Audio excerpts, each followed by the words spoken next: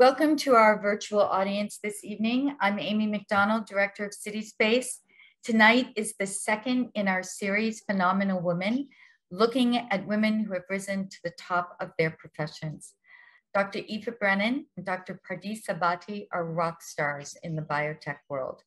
Their respective company and lab are creating medicines with new technologies that will tackle some of the world's most incurable diseases, as well as vaccines for, dare we say, the next pandemic. They will share their trajectory, their philosophy, and their advice with Radio Boston host Tiziana Dearing, our moderator for this series, and no stranger to being a woman who has climbed the ladder in fields dominated by men. Take it away, Tiziana. Thank you, Amy. And Aoife and Pardis, I'm so excited to have you here. Looking forward to this conversation. And I want to dive right in with a question that I'm going to ask each of you. Aoife, I'll go to you first. I want you to go back as far as you can in your life to the first time that you really kind of broke a glass ceiling or defied an expectation of something girls do or don't do. What was the very first time? Yeah, so I've been reflecting on this a lot recently, and I think that most of my insights about myself have come in hearing myself reflected on someone else. If somebody tries to put me in a box, and I react to that by saying, "Hold on a second, you've got me wrong."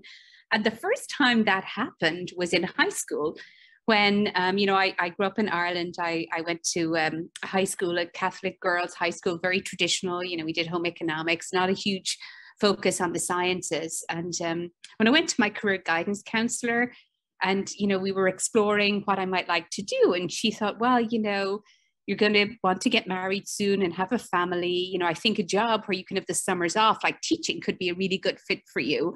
And I'm like, hold on a sec, this is not me. You haven't listened to what I like to do. You don't know anything about me, and just had a really negative reaction. But I knew enough to not push back and to just nod and agree in the moment. But I think it actually triggered something in me to push back against that definition or that box that I was, being conveniently placed into, and actually forced me to really think about myself and what it was I wanted to do. And I think that was the first time I realized, well, not all adults know what's best for you. Not all adults give good advice. Not everyone will give, she was very well-intentioned, but, and I didn't necessarily have an obligation to follow it. So I think that was the first kind of career rebellion, if you will, growing up, and really pushed me to work harder, to, be more ambitious. So maybe had the opposite to effect in terms of what she was thinking of me. So I think that's the earliest example I can think of in looking back over my my life to date. How about you, Pardis? I just thought of two examples. It's funny because it's not necessarily in like my job or my career where I felt that kind of like girls don't do that kind of feeling. I mean, obviously you come across it in many ways in your life more insidiously as you get in life and work. The funny thing is, I would say, like, I have two really like clear memories of just one day, I was like in 6th or 7th grade, and the boys would always play football like during lunch. And, one day somebody invited me to play or something, and I went and I played, and I remember I fell in love with it. Like, I loved it so much. I was like, oh my God, I want to do this every single day. And I just like came out and I was so excited. And I just had, it's like literally like the light turned on, and it was like the funnest experience I ever had. And I remember going off and having I was very uncool, and the cool girls like wanting to talk to me, and I'm like, oh my gosh, like, oh, hi. And they're like, yeah, what are you doing? And I was like, oh my God, I'm playing football. It's like so fun. You guys should come play. And they're like, no, like girls don't do that. And they're just like so disgusted with me. They're just like, girls don't do that. I mean, I don't know if it's going to give away something about me, but then later I went to I love concerts, and the same thing happened where I went to a concert and I like the mosh pit. I used to like the mosh pit, and I was in the mosh pit, and I was like having this is so fun. Like, we're all just banging against each other. It's really fun. And I came out, and one of the popular girls was like, what are you doing? Like, what are you even doing? And I was like, it's so fun. You got to try this. And it's interesting to me, like the two experiences I have are other women telling me what I was and was not allowed to be doing. And I was like a painfully oblivious person, which is why I was quite I was like unpopular, like all the popular boys liked me in math class, but then like made fun of me outside of math class. And it was like I was that kind of a weird kid that was popular in classrooms and very popular at the lunchroom. But I think you do realize like how much we all self-censor behaviors and tell each other what not to do. And that's actually been, I mean, in a lot of my life, I think a lot of that is, you know, it's so interesting who's holding you back, and it's not always the people you expect. Aoife nodding, chuckling there. So let you just pick up on that. I'm thinking maybe that's why she ended up in academic medicine, the love of the mosh pit. that was mine. You gotta be a masochist a little bit. Yeah. Oh, that's interesting. That's interesting. No, I think you're absolutely right. I think it's something that we all need to be super conscious of, that we don't inadvertently, you know, box somebody else in or inadvertently give those cues. I think we're all kind of mature enough now to not kind of give somebody that's not something girls do feedback overtly. But I do think there's probably a lot of signals we give off to girls, to, you know, people starting out in their career journey who are maybe looking for reassurance from more established leaders. And I think it's something just that we have to be super conscious about, right? That we don't give off the girls don't do that signal to others coming up through the ranks. So I think I was, you know, really reflecting on that feedback and those experiences you had, Pardis. So Pardis, we had an audience member who just wants to know what the concert was. Who was the band? I'm pretty sure I think it was Ice-T and the Body Count. Is what Ice-T and the Body Count. Yeah, I think it was, yeah. Or like Ministry or something ridiculous. But yeah. All right, we got to stay in that space. Aoife, first concert you remember going to? My sister sent me a picture recently. I went to Guns N' Roses. They came to Slane Castle in Dublin. I know that there's one sound engineer on this call who knows where that is, in 1992, maybe. And I was, of course, in love with Axl Rose at the time. And I remember being right up front, Pardis, and in the mosh pit. It was an absolutely fabulous day. So that was my first concert experience. I think this is a thread in these discussions I had not expected to pick up on, but will be in the future for sure. Absolutely. Absolutely. Good way to kick it off. So yeah. I mean, that was not my first concert. That was my first concert. I didn't immediately walk in and start moshing in my first concert ever. But it was the first concert I think I like got into the mosh pit in. So I want to stay in this space, and there is one other question kind of as we start here that I want to ask each of you, and I may stay with each of you a little bit and follow. So just bear with me. And Pardis, I'll ask you first this time. Do you see yourself as a woman leader, or do you see yourself as a leader who is a woman?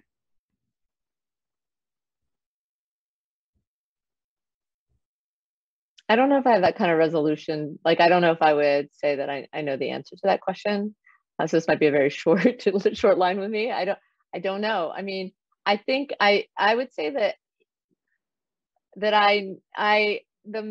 the older, other than those kinds of examples of sort of signals, those cues that you get in middle school, that was rough. Like going through my professional life, I actually didn't ever feel as if I was a woman, or like I didn't have that sense. And like I said, in the classroom, like that, like all through life, it's like in the classroom, everything was different. Like in the classroom, I was respected and appreciated, and even like, people were really nice to, like, there's actually this kind of funny thing where it's like in the classroom, they're all like super duper nice to me and everyone was really fun. And so it was like, in that way, like in my professional life, I've never thought like man or woman. People just sort of like took it at face value. And only in the last few years, like as you get older and older, like graduate school was probably the first time I started to sense I was a woman.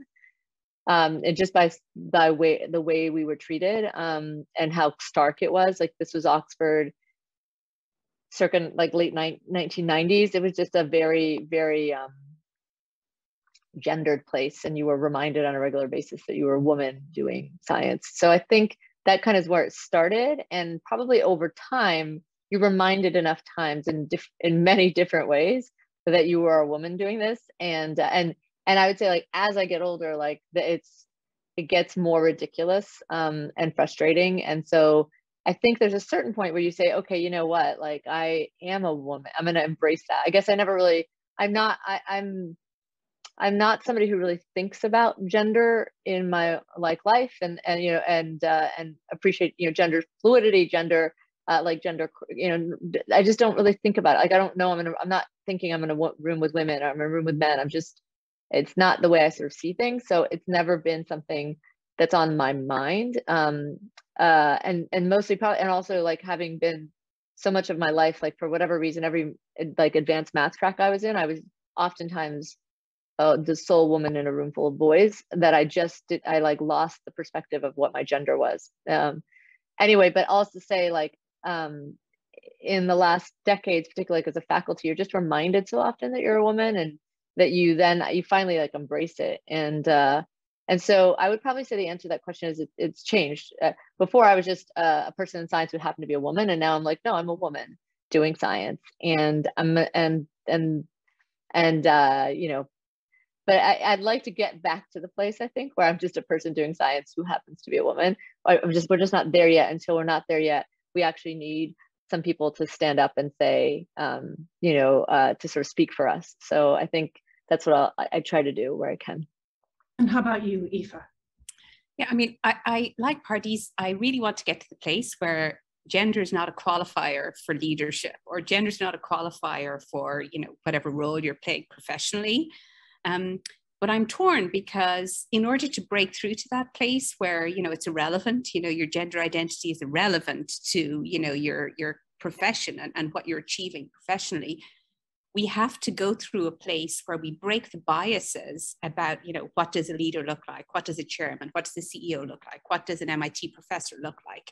And the only way we get to that place is through representation. So while I really want to get to a place where it's irrelevant, I do realize that there's going to be a sequence of things we have to go through to make sure that there is gender representation on panels, that we don't have manels, that we're seeing awards are being awarded to, mixed genders and races and everything else, because representation is so important to breaking those biases. And we all have them, we all have these ingrained ideas, and they come out. Sometimes I'm disgusted at myself because you catch yourself doing it. You're like, oh my goodness, that's, my deep subconscious making that connection of, what that phenotype is, that's suitable for chairman, or that's suitable for CEO, or suitable for CFO, or whatever role it is. So, it's a very complex issue, and I think it's challenging, and it's a long-term dream. We get to the irrelevant place. But in the meantime, the only way we'll get there is by making it relevant, and so that we make sure that we have that representation to break down those biases that we all have, just kind of because of our upbringing and the social cues that are all around us. I think it's going to take some time. Go ahead, Pardis. I saw you wanting to add in. Oh yeah, I started to, and then I was like, man, no, I'll hold back, because it's great. Everything you're saying, I'm totally on board. Although the one counterpoint I will say to that is, it's true. Like, we obviously want to be there and be representing and be available so other people can see, like, this is what it is, but also have to be true to what it is. Like, I have found, like, the number of times I've been asked to be on panels where every person on that panel has been awarded something except for me and the other women. It's exhausting. It's so exhausting. It's like, here's all the people we funded, and we gave you a baby grant just to, like, kiddo, you got some potential. And there you are, either a guest speaker or a seedling grant, because that's just the way they see you.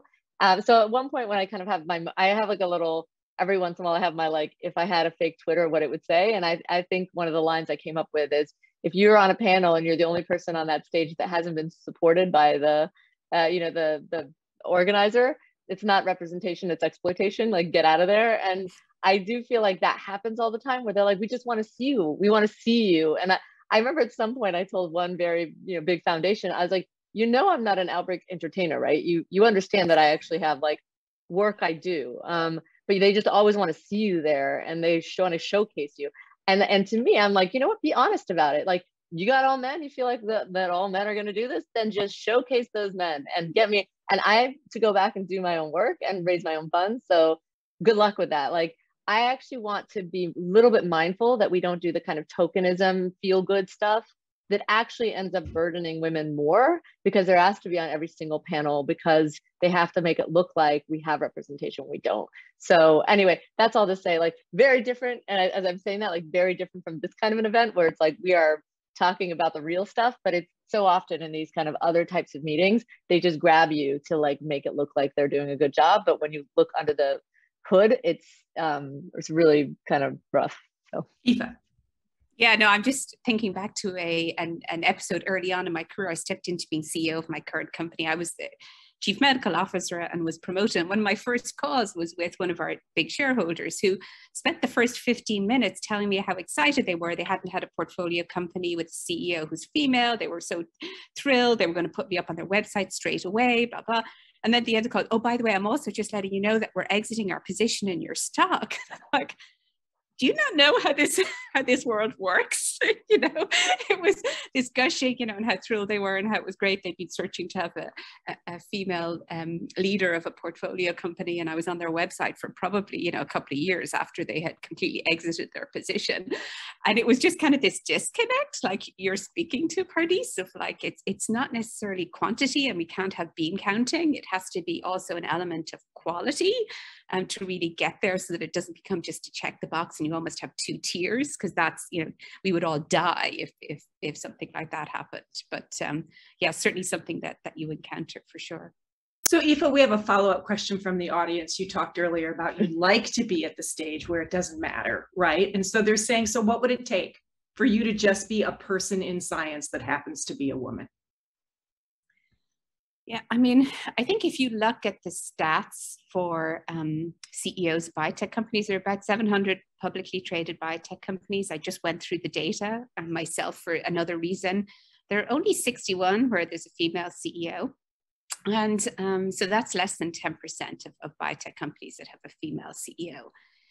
And, you know, I think the biotech industry is 50-50. Most biotech companies have 50% of each gender. So we have issues on race and all of other things. You know, we have to build a pipeline. But when you look at like companies on average have 50% of employees are female.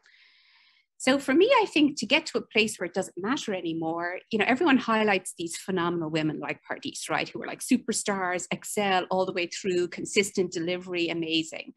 And they're, you know, but they're kind of outliers. You need to have a mediocre woman has the same opportunities as a mediocre man. Then we'll know we've gotten there. Like, stop highlighting these like outlier, you know, the few who make it through this amazingly difficult path. And I think when we've achieved that, when a, you know, B player woman is the same opportunity as a B player man, I think I'll feel certainly that we've gotten there. Because right now, you know, what you're seeing is, you know, men who are only okay are kind of getting promoted and you know, going through the ranks. I think we all have experience of observing that, right? Where somebody just fails to deliver and this concept of failing up happens, you know. So you fail at one job, so we're going to give you an even bigger job. And that never happens to women, you know. And you end up with this situation where you've all these like amazing women on a par with like, you know, some amazing men, for sure. There are men I hugely admire, but then there are a lot of others, right? And I think for me, it's when we get to that place, I'll finally feel like gender's become irrelevant. But when you look at the statistics and the data, you know, in my industry, we're very far away from being there.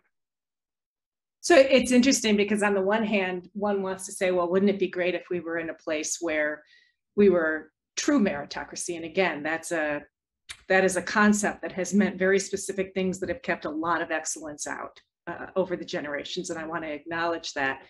But that's different than you can do as well failing forward as a woman as you do failing forward as a man. I wonder if we are beginning now, and Aoife, you just gave us some statistics there. I had brought some with me as well, you know, in labs run by men, 47% of the graduate students are female, 36% of the postdocs are female, but in labs run by women, those numbers go up, right? You've talked about representation.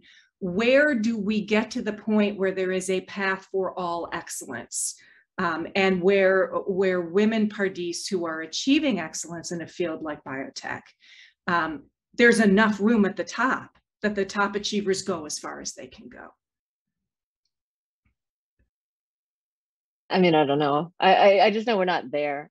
You know, recently there's like this thing, I have a bruising thing that I won't give the details of, but like where a foundation I was working with for several years to try to get them to fund a program that I had, and pitching it to them and convincing them that they should be in the space and working on it.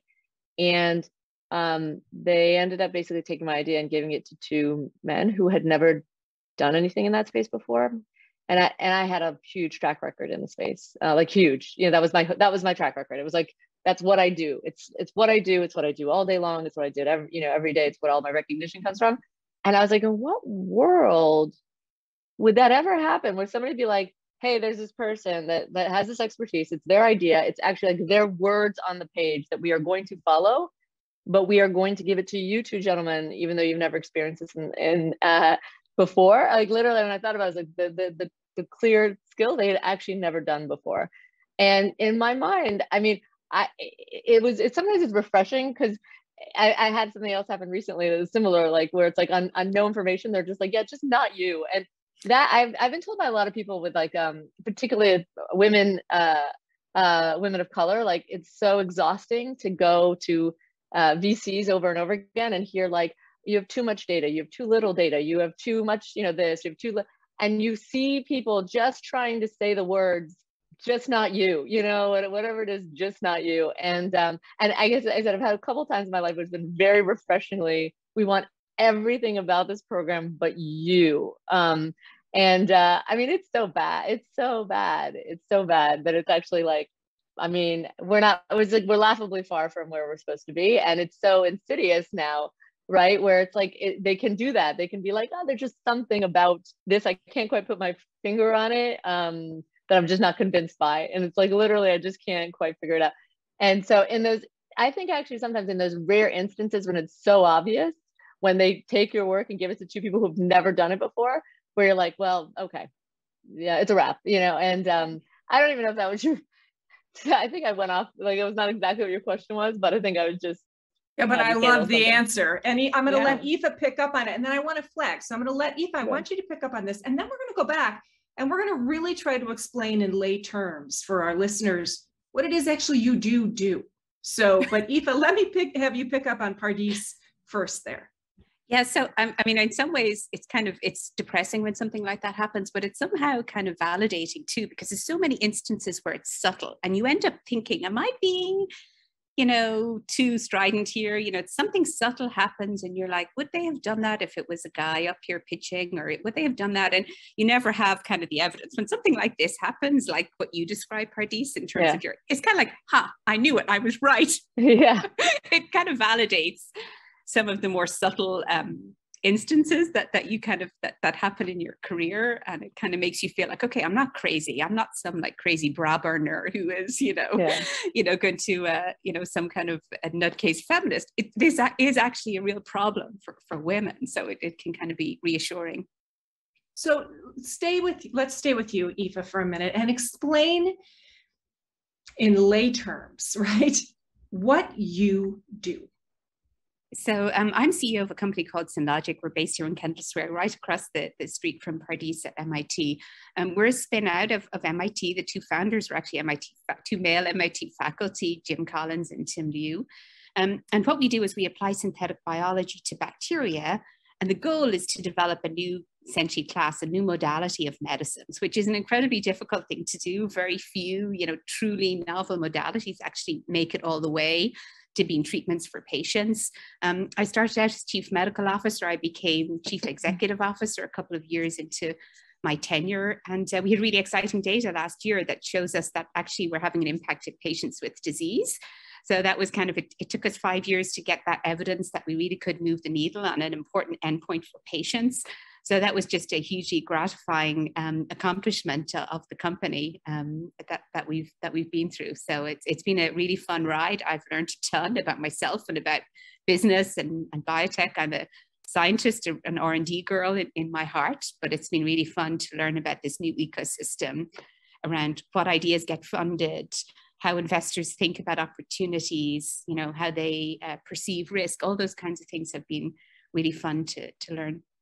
And I'm gonna allow my ignorance to really show here, but as I understand it, and you may tell me I'm wrong, what you're talking about with the new modality, as I understand it, is the bacteria actually becoming part of the delivery mechanism for the medicine. Do I understand that correctly? Correct, absolutely. Yes, we engineer probiotics. So a lot of people around the world take probiotics as a daily supplement. We engineer them to perform specific functions that are missing or damaged due to disease.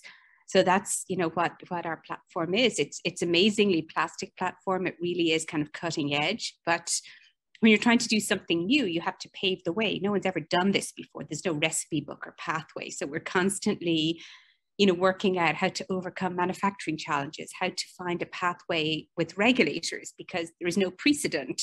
So we're often the ones defining the precedent for other companies that are interested in pursuing some similar opportunities coming along behind. So it's really fun, very challenging. It's definitely engaging. And I think if we succeed, will be incredibly rewarding, because we can think about diseases in new ways, you know, and hopefully bring treatments to patients who are currently suffering and don't really have good treatment options. So Pardis, explain now to the, you know, to the extent that you can for a person who's not in your field, what it is you do. Sure. So I am an MD PhD whose PhD research work is in computational genetics. So I develop tools and technologies to mine the genome of humans and the microorganisms that infect humans to try to understand clues that could impact human health. And so, you know, in our lab, we have a lot of physicists, computer scientists, mathematicians, but also bioengineers. We're basically just like mining and interpreting and also developing tools around our genomes and genomic ways to improve human health. And kind of a big part of my career has been mining the genomes of the viruses that infect humans, pathogens that infect humans. But a lot of the kind of early work we did was during the Ebola outbreak, during Zika, Lassa, mumps, SARS-CoV-2, but sequencing the genomes of these viruses, understanding, you know, helping to improve diagnostics, vaccines, and therapies, and also track the viruses, determine their origins, all of those kinds of things that they call genomic epidemiology, but really using genomic information to help kind of respond to outbreaks. So that's kind of one of the big things I do, but we do also do a lot of stuff that's still continuing to mine the human genome and develop therapies for humans as well. So in preparing for this, I watched a 2013 video that you did for National Geographic about whether math can beat disease. And it was unsettling to watch this 2013 video where you were talking about Lassa virus at the time, but you know, tracking how a disease morphs, how a virus morphs. The things that you said sounded like 2019 and 2020. It sounded like you were planning for and preparing for what then hit us. And in watching this, I'm thinking, okay, that was 7 years before, and she knew. So you knew, so how did we not know? You know, how were we so unable to, and maybe I'm wrong, but unable to pick up the lessons of the work that had been done a decade before around tracking how a virus morphs and changes and spreads to this virus that changed the world? You know, I mean, it's funny actually, because I mean, it's not like, I mean, people have known, I mean, we've all known since the beginning of time, like that infectious diseases are the major causes of morbidity, mortality, and economic loss of human populations ever. I mean, it's actually like, that's the thing, it's like, it's not even, it's obvious. So I wasn't some sort of a savant to know that. I mean, obviously I just went deep into an area. I think I'm good at identifying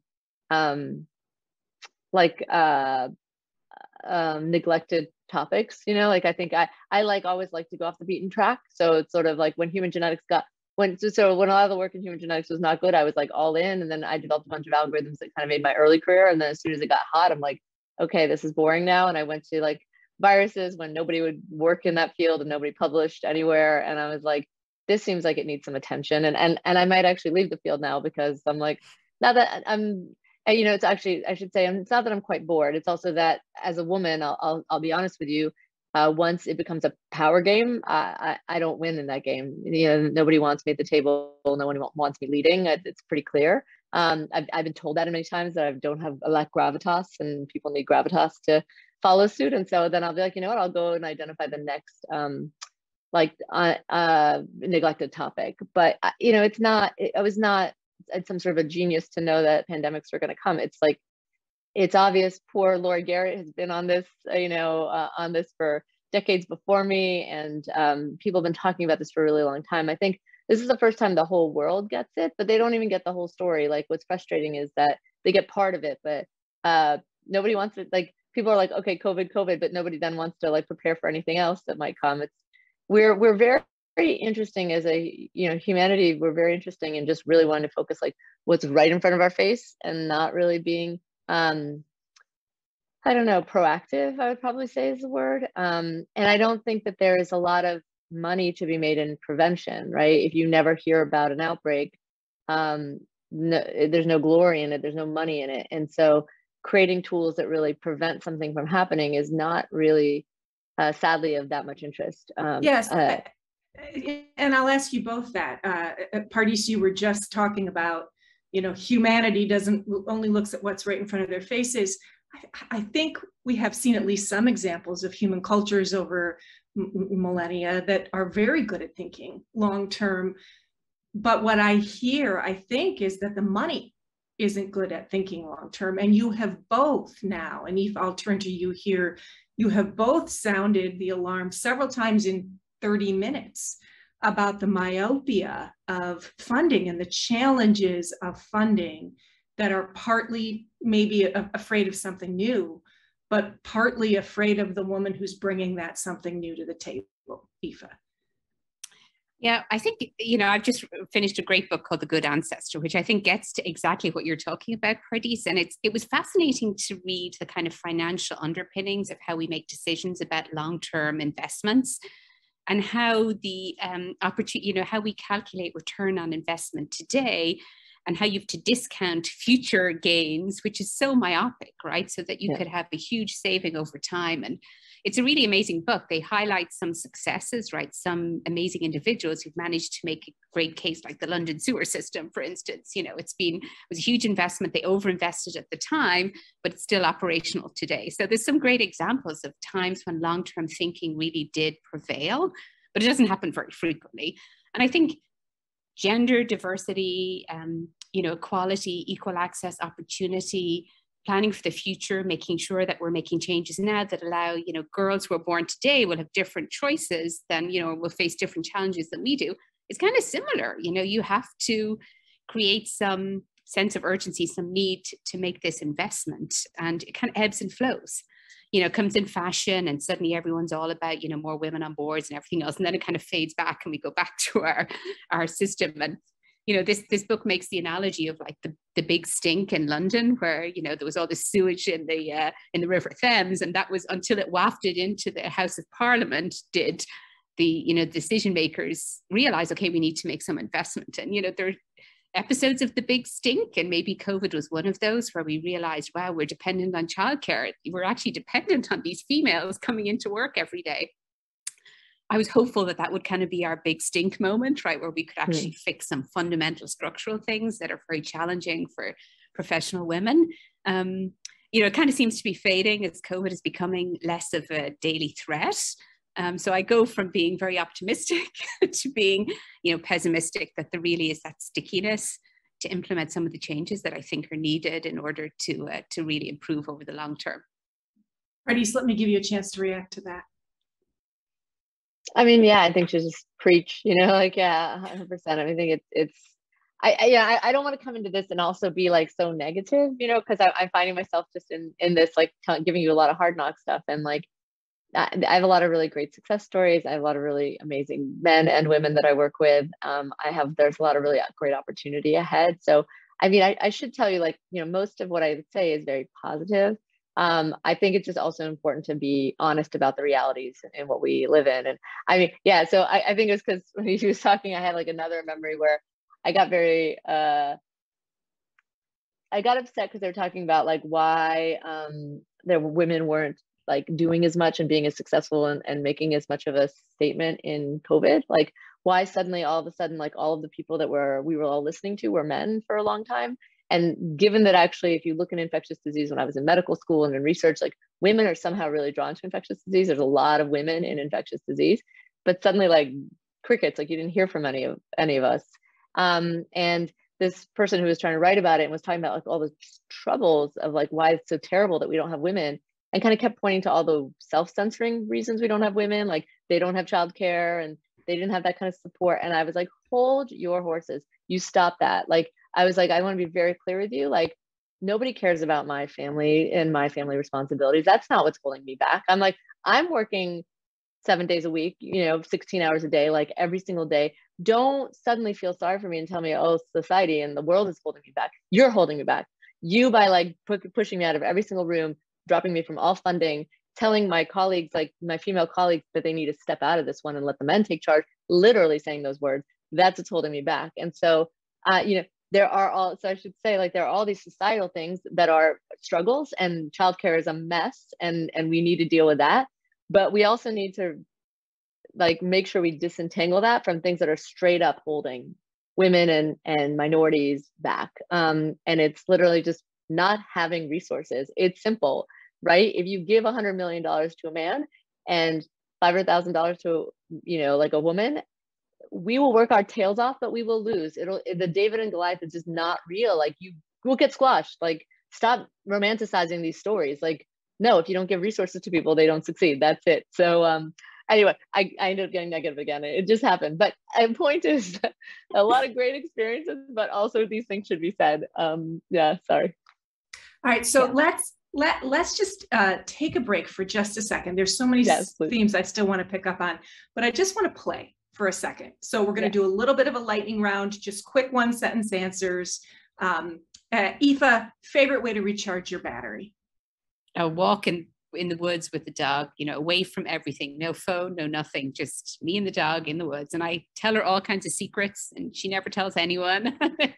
It's all good. How about you, Pardis? Exercise of some sort. I mean, so just using my body and kind of just like having that be the main thing going on. And Pardis, if there were a woman in history you could meet, who would you meet? I mean, Mary Curie, of course. It's just, I mean, that woman is such a like rock. I would say like everything about her, I'm just like, you're unbelievable. So yeah, there's many, but Mary Curie, I just want to know, how she. And how about you? How about you, Aoife? Yeah, the person I always wanted to meet growing up was Madeleine Albright, and she died recently because, as I was kind of, as a high school kind of young professional, I would always look at these pictures, and she was the one woman who was unapologetic about her femininity. There's always these pictures of like all the gray suits or all the navy suits, and then there she was in this bright pink with pearls and, this bright pink outfit. And she never, she didn't ever seem to make an attempt to fit in. So many other women that were public figures as I was growing up just kind of were apologetic. They were trying to blend in, were apologetic about being female, but she always had this kind of motherly, unapologetically female, but also, tough as nails, get stuff done persona that I just personally really identified with. And I just had always wanted, I just loved to have a coffee with her and to like learn and hear some of the war stories. I think she'd be phenomenal. Okay, so I'm so glad you brought that up too, because this is a tricky one and I want to dive into it a little bit. Femininity is a complicated concept. And for women in leadership, grappling with expectations of femininity, especially as we increasingly understand gender fluidity, people's ability to choose how they identify, and the need to stop ascribing so heavily, both gender identity and gender norms. How do you think about femininity? Is it a piece of your life? Is it a piece of how you engage in your work? Is there a feminine womanhood that comes to mix? Is that an outdated concept? Is that something that stays somewhere else in your life? I'm really curious how you think about it. Pardis, I'll let you pick up. Yeah, I mean, I think I'm one of those people that like wear sweatpants every single day. But if there's like a gala, I'll like do it up. I get really excited for. So it's sort of like, I like to be feminine, but kind of like a vampire, just like once every while, just be like, okay, I did that. And I'm pretty like, yeah, I don't know. I don't see myself as particularly feminine, but I do realize I have a lot of feminine traits and I enjoy and embrace them. Kind of a deep level of like mama bear to my lab, and a deep level of like empathy with everybody that I interact with. And so, we think about it, right? When women came into the workforce, like how many things changed, how many social drivers changed when we really were at the conversation, and we could not so lead in a lot of ways where we, started driving society in a better direction, in a more kind and caring direction, but also just coming up with ideas that are uniquely female to do so. And so I embrace that part of myself that is feminine, that has ideas that come from being a woman and living, embodying the pieces. But like I said, it's not something that I'm constantly coming with, but I do more and more appreciate bringing that to bear in my life and in my practice. Aoife, pick up on that. I think the most important thing for me is to be authentic for yourself, because, particularly in small companies, I work in small biotech companies, the team here can sniff out lack of authenticity in a moment. So even if I was to, decide that to succeed, I would need to have a more macho, hard charging persona or, something else, it's not going to work, because, you have to present as your authentic self. I think society owes us all to adapt to us, being able to thrive as our authentic selves. So I think that's it's self-defeating thing to try and alter your persona in order to fit some kind of, idea of what you think a leader should be.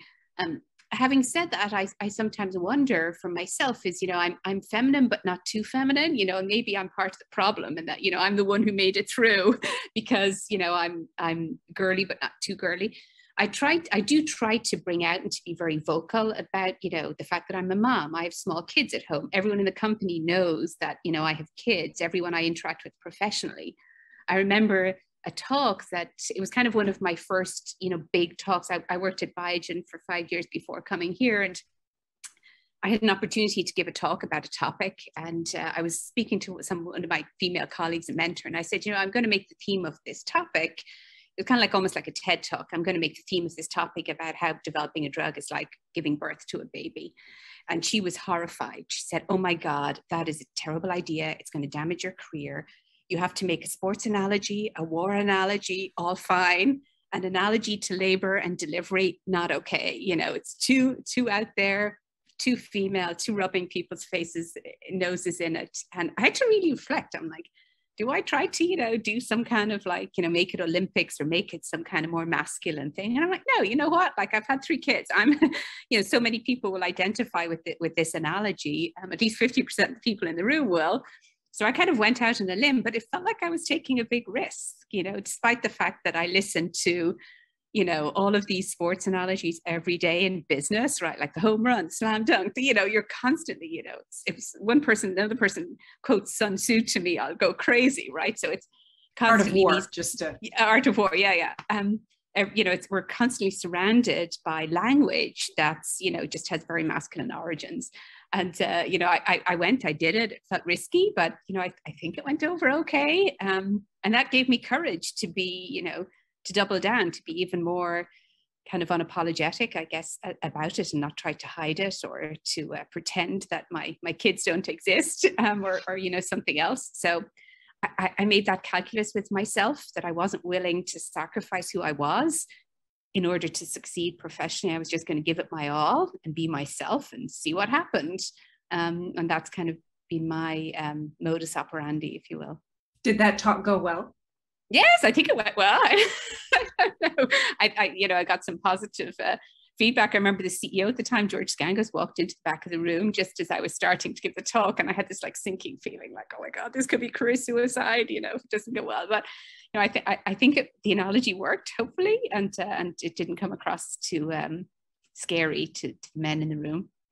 Let's talk about joy in your field. This is a question from an audience member. What is your favorite part of the biotech industry? What brings you joy in your field? So where's the joy coming from for you, Pardis? The joy is just having an idea and playing it out and getting to tease it out. I was just talking to a student today about just like how fun it is to have like a crackpot idea that you just like can't stop thinking about until like you just, you know, tease it out. And every morning you wake up with another thought and another thought, and your brain is like solving the problem when you're sleeping. I mean, there's just so much joy in that. It's really, it's like just getting to solve a puzzle all day long, you know, in your job. And so for those who like puzzles, it's like the greatest job in the world. Like it really is. And just fun to really get excellent at it. And also the joy is working with really smart people trying to solve those puzzles too. So there's so much joy in a job. It's not for everybody. You got to really enjoy failure too, and to be able to laugh hard when like things go really rock bottom, and to sort of to see each kind of thing is just another opportunity to learn. But if you like that, and I'm the kind of person who actually likes that, I don't fear failure, and I like going out on a limb and finding out how, like, if I'm right or I'm wrong and trying to get to just better. You kind of constantly get to learn to get better at solving those puzzles until you can find something. So it's a very, very fun field to be in. I often say it's like being a kid in a candy store. Like every time you turn around, it's like another cool, phenomenal thing. And if I had like 10 lifetimes, I still wouldn't have enough time to do all the stuff I want to do as far as science goes. So from that perspective, it's a really great job. Where's the joy for you, Aoife? Yeah, I agree 100%. It's a lot of the problem solving and being able to come together as a team to crack a nut, you know, with the problem. And sometimes when people come asking, you know, well, how do I know biotech is for me? How do I know clinical development is for me? I describe them saying, okay, if you're getting a data set, you know, you do a study, it takes you two years to enroll a trial, you get the data, it's been analyzed in India, you know that it's due in at 1 a.m. in the morning. If you're the kind of person who wants to set your alarm clock at 1 a.m. and get up and log on and look at that data right as soon as you can, because that's, you know, everything for you, then you know this is the right job. If you're like, oh, I'll wait till tomorrow, whatever, you know, that's probably not, because you have to, it's so hard. And there's so many challenges, there's so much failure along the way. But those moments, and I've had maybe 3 or 4 in my professional career, where you've executed this incredibly difficult program with a small group of people who are like, you know, your family. By the end of it, you know, you've usually been working on this for like 3-4 years, every day and night, thinking about what we can do next. And you're in that room with them, and you're, you know, opening the data together for the first time. And it's almost like spiritual experience, right? When you've been in that room with this team who know each other so well, and you're catching eye contact as people are flicking through the pages, and the data looks amazing and it's exactly what you thought it would look like. Just that experience, it's almost like being present at the birth of a child or something, you know, it's kind of that level of spirituality, and it's just so amazing. And once you've had that experience with a group, I can remember back on all the trial readouts, and some don't go your way, right? And some you open up and it's like, oh, you know, and you're dealing with, as a small team, you have this opportunity to cope, and then you have to go tell the world. But on those occasions when it works, it creates just this bond with that team, right? That, you know, I know for the rest of my career, I can call up any one of them and we get right back to, you know, the kind of relationship we had back in the day, because we have that kind of experience together of just not knowing and the uncertainty of like, oh, it could go our way. It may be great. It may be bad. It may be somewhere in the middle where we, you know, didn't do the right study, or we made some assumption that didn't hold true. But that's, you know, the real joy in drug development. And we've had some experience of that. You know, I think that the vaccine data, you know, I can only imagine what the people at Moderna and Pfizer were, you know, that those people who first cracked that data set, you know, that the experience that they had. But that's the real, you know, that's what we live for as drug developers and in biotech. Before I go to my next question, Pardis, is there anything you want to pick up on from there? No, just that was a joy to listen to. Yeah, well, yes. Yeah. And seeing the two of you light up, right, in talking about that, there is a curiosity and a hunger to poke at things that I see in the two of you, to poke it and prod it and stretch it and know. And if you don't know, try again. And there's both a curiosity and a resilience to that strike me as they must be fundamental to who you are, Pardis. Is there a special resilience or curiosity? And I already can tell you're not a person who's like, yeah, I'm the best at such and such, mm-hmm. But is there a kind of curiosity or a resilience in you that you think is part of the drive that's gotten you through the work you've done? Oh yeah, I mean, I can say that even, but yeah, I don't know if you like my life story, but like I'm the Terminator. I should be dead many times over. I mean, yeah, you got it. I mean, so many crazy things have happened to me in my life where, yeah, I almost died several times. Like, I think it's one of those things where like, you know what, like, yeah, I'm every day is like a very much like an afterlife, and so for me, it's like I'm just gonna keep being curious until I'm finally get like, you know, wiped out, and in the meantime, I'm just gonna keep going. So I think certainly from that perspective, I think one of the attributes I feel is like I've got to have is resilience, because I mean, as one example, I was a passenger in a vehicle accident where I shattered my pelvis and both my knees and had like zero, you know, it was a 10 out of 10 accident. I wasn't supposed to be alive. And I'm half metal now. So it's, but you know, and that, I mean, the first few days, I definitely was like, just kill me, like somebody kill me. Like I definitely didn't want to be alive. But then I was just like, I'm going to figure everything out I can about this. And I got really into it. And I became like this, like super expert on nutrition and, you know, a lot of Eastern medicine and all the different practices, and just spoke to every single person that ever had an accident like mine. And, you know, like, that's just, it was one of these things. I'm going to science the crap out of this. I'm going to figure out exactly what has to happen and get some data points on this. And frankly, like realize how bad we are at that. We're really bad. We are really good at catastrophic events and then really bad at thriving. So I was supposed to be a handicap, and the disabilities committees were talking to me, and that was like going to be my life, and people are going to be happy if I could bend my knees. And that was it, you know? And I was like, that's not in the cards for me. So for me, every insanity is an opportunity to learn. And certainly you got to like failure, you shouldn't like failure. You should be comfortable with failure and challenge if you want to survive in this field or in any field, like to just live on this earth today. I mean, we're all embracing so much challenge.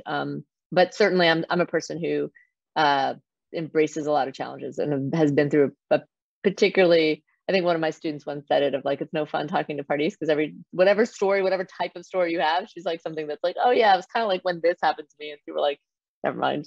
So certainly that's probably one of the things that's most defining about me that I can agree with, is that whatever the insanity is, I'm always like, let's just figure it out.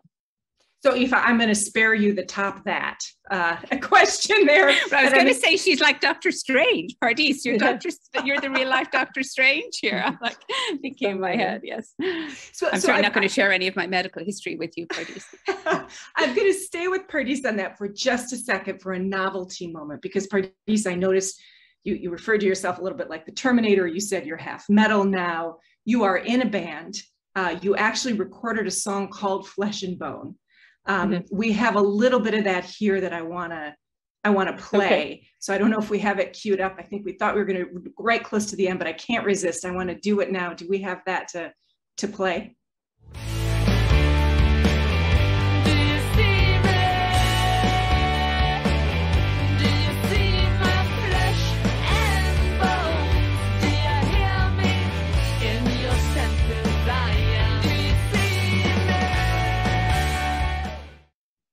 So when I see that, Pardis, and then Aoife, we'll wrap with you. When I see that, I'm so glad we showed the video, because you are reaching out.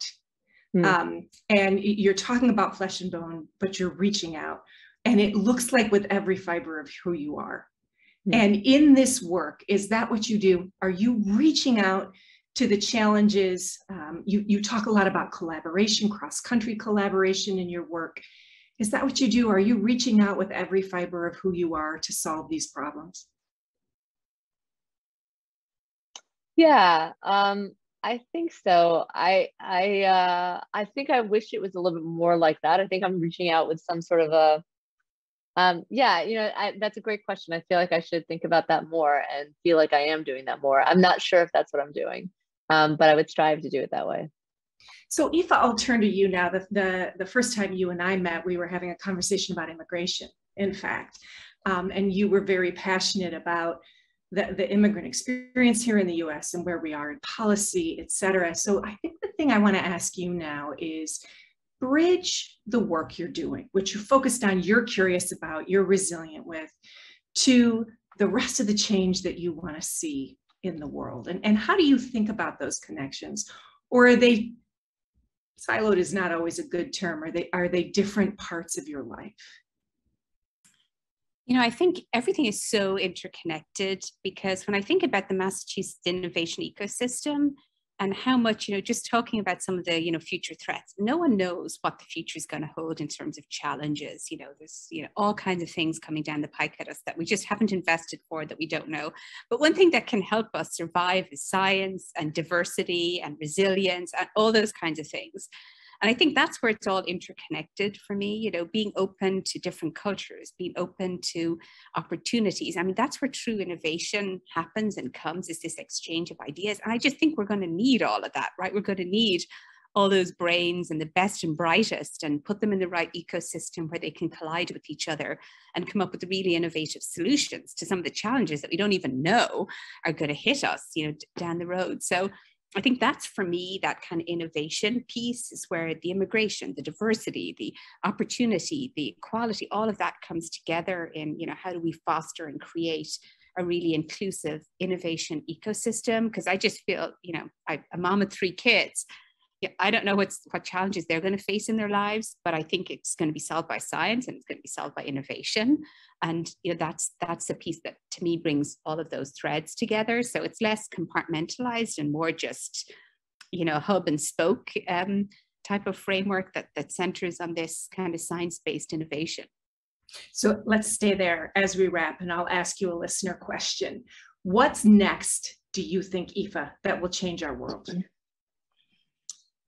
Oh my goodness. So I work in synthetic biology, and I, you know, if I was to spend a lot of time thinking about my concerns like soil failure, food insecurity, mass immigration, something that we haven't seen to date, all driven by climate change, you know, I wouldn't be able to sleep at night. But the thing that gives me hope is, you know, there's amazing technologies. I think biology is amazingly powerful. I think we have the tools, we have the innovation, we have the ability. It's just we need the will, right? We need the will to invest. We need the will to go there, to actually wake up and smell the coffee and, you know, see what's coming for us and start investing now in the technologies that are really going to help us feed, you know, a planet of, you know, 10 billion inhabitants, with challenge of climate change and all of the upheaval that's going to occur. So I think, you know, I love SynBio because I think it has a huge potential to really help us address some of those issues.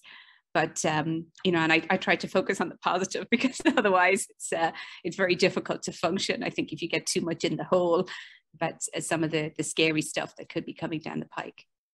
How about you, Pardis? What's next that's going to change the world?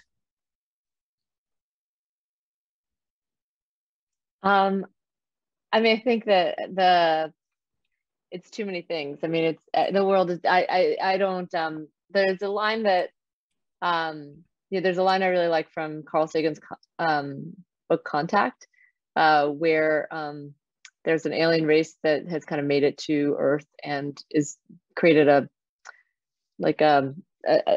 transporter that can take one person to meet them. And the main character, Ellie, is being asked by Congress to interview for the position, and is asked, you know, if you could ask one question, only one question, what would it be? And she said, how did you do it? How did you survive your technological adolescence without destroying yourself? And I just thought that was such a powerful, that's like one of those lines from popular culture that's always stayed with me, because I think we're certainly in our technological adolescence, and the same tools that can transform the future can also destroy it. And it's not really clear where it's going to go. So, I mean, obviously I'm very, very excited about the power of biology and what it can do, but I'm also terrified of it, and what, you know, what it can do in the wrong hands. So to me, like, a lot of the what is needed is really strong leadership, powerful leadership that's going to bring us to work together, I think, in the future. So much of, like, when I talk about outbreak response as an example of that, I just sort of say, like, the technology is there. We're not there. We're not ready for it. We're not equipped. We're not working together. And in a situation like that, the virus is certainly going to thrive. So I think from us, it's like, it's working alongside the technology, but realizing how to like each other as human beings to get to the point where we do something really powerful and transformative in the right way. Well, I think our audience probably will take comfort that at least in our technological adolescence, some of that technology is in the two of yours good hands. I really appreciate your time. I'm going to wrap us here. Thank you, Aoife, Pardis, for a fascinating hour. I learned a lot. I enjoyed a lot hearing from you. And I'll say to our audience, please join us for the next in our Phenomenal Women series on Wednesday, June 1st. If you join us then, I will be in conversation with tap dancer extraordinaire, choreographer, and MacArthur Fellow, Michelle Dorrance. But once again, Pardis Sabeti, Aoife Brennan, it's been a pleasure. You are phenomenal women. Thank you. Thanks, Tiziana.